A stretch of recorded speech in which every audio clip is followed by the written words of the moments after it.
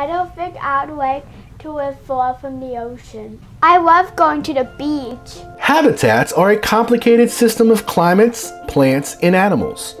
The living organisms that you can find in each habitat have evolved to thrive and survive in the places they live.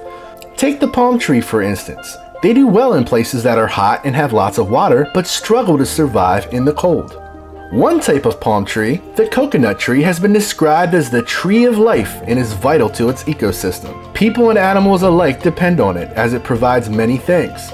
Their coconuts provide food for humans and other living things. The leaves on the coconut tree can be used in many ways.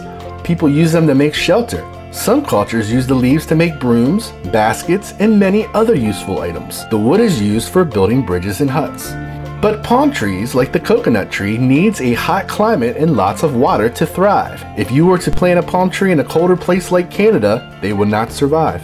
But the lime and the coconut. Palm trees are pretty, but they can't live near me. It's too cold. There isn't enough water.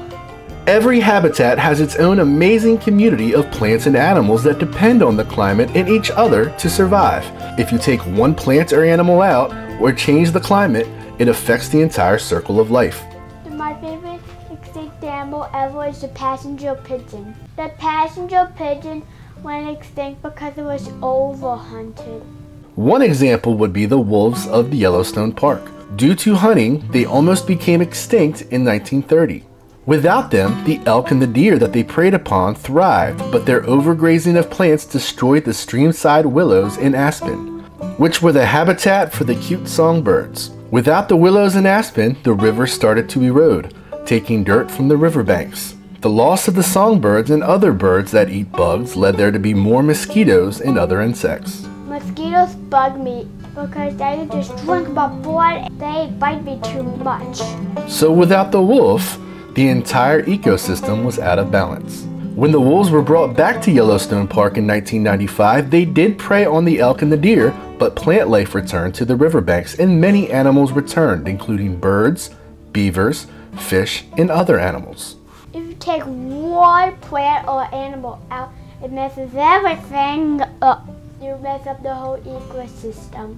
If you take the villagers out of Minecraft, zombies would have nothing to eat.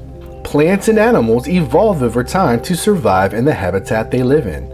An example would be camels, who were built to survive living in a desert. They can travel up to 100 miles without taking a drink of water.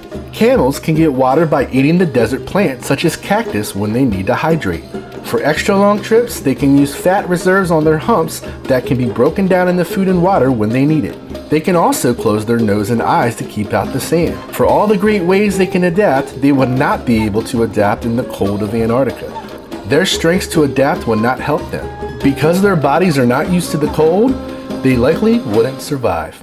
What animals live in your habitat and why are they important? Thank you for watching. Please like and subscribe.